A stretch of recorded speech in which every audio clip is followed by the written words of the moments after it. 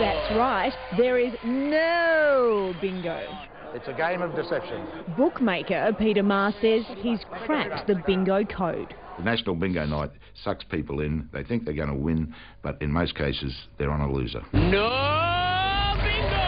Channel 7's National Bingo Night promises to have studio contestants raking in the cash while the whole family can participate at home. But Peter reckons you're all out of luck before you even start. You can predict which numbers will come up, and you can also predict which numbers won't come up. Peter downloaded dozens of game cards off the internet at different times and began to see a disturbing pattern. These are some games I downloaded from the net, and so you can see here number 1 came up frequently. Other numbers that came up a lot are 4 was another one I predicted.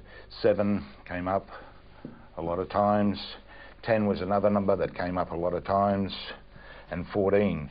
Sure enough, his suspicions were confirmed. When he tuned in to November the 4th show, every number he'd identified came up.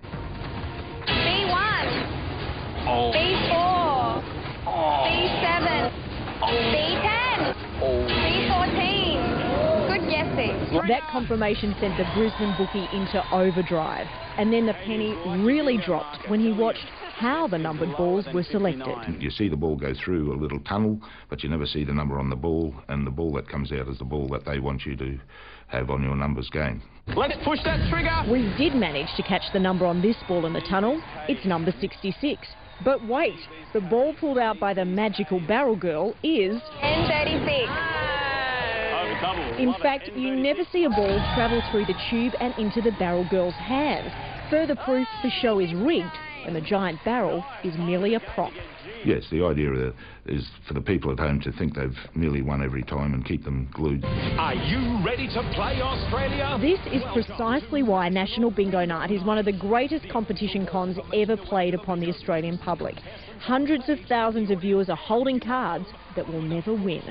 And the producers know they'll never win because the numbers are predetermined, an admission they make in the fine print on the show's website. So, why do it? So that people don't change the channel, so they keep watching because they've got 4 numbers and they're sure they're going to get the 5th one. No. But no, it's already controlled, it's manipulated, and that's where it becomes unethical, in that they've put all the viewers at home in a position where they think they're going to win, but only 167 will win at the maximum. We put Peter to the test. 3 days before last Sunday night's show went to air, we asked him to predict the numbers.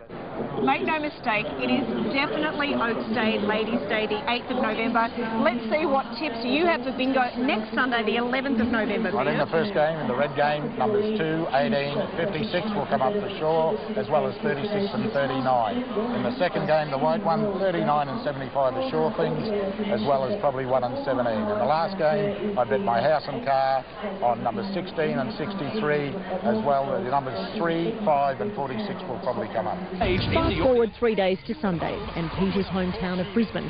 Let's see if his predictions are on the money. 56 will come up for sure. D56. Wow! Number 56. 18. 18.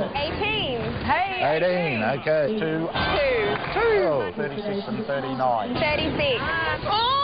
And 39. 39. Right, that's the other number. So we've got our 5 numbers on that game. So your 2, 18 and 56 have come up, yep, plus 36 and 39. That's right. Just about everybody had had 4 out of 5 numbers and waiting for 1 number, but they wouldn't get it.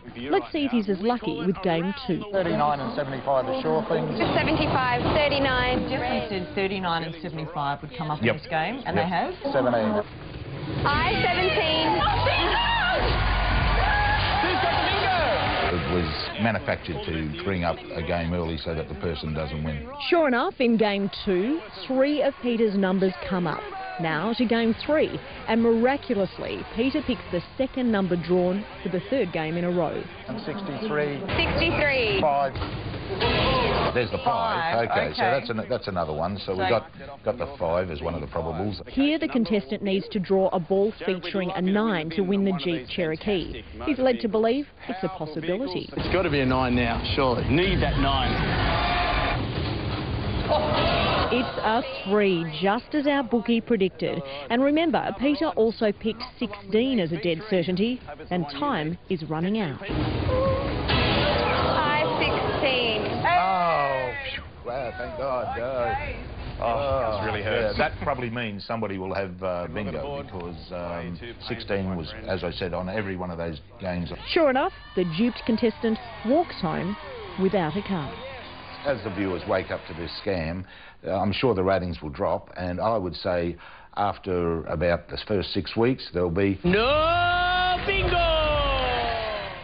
Elise Mooney with that report, and if you've had any issues with that program, send us an email or give